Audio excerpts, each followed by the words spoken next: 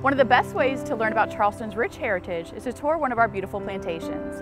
Nestled among moss-covered oak trees and blooming azaleas, today I'm going to show you 4 of my favorite plantations in Charleston. Located on James Island, the McLeod Plantation is a 37-acre former Sea Island cotton farm that has only been open to the public since 2015. When visiting McLeod, be sure to catch any one of the guided tours that focus on everything from cotton cultivation to the emergence of the Gullah culture in the Lowcountry. Boone Hall Plantation is one of America's oldest working farms and is the #1 plantation in Charleston as recognized by USA Today 10 Best. Upon entering the plantation, you're greeted with the famous Avenue of Oaks, which are 270-year-old giant live oaks draped with Spanish moss. In addition to their daily tours, Boone Hall annually hosts the most popular pumpkin patch in the Lowcountry and the world's largest oyster roast. Magnolia Plantation has been selected as one of America's most beautiful gardens by Travel + Leisure magazine.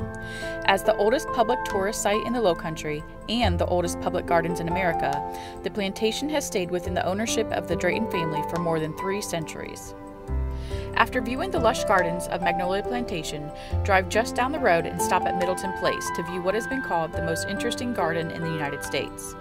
Middleton Place gardens have been thoughtfully planned so that something is in bloom any time of the year. Guests can tour the House Museum, which was home to 4 generations of the Middleton family, or tour the stable yards and find craft artisans, including a weaver, a blacksmith, a potter, and carpenter. Our plantations are just another reason Charleston is such a charming place to call home.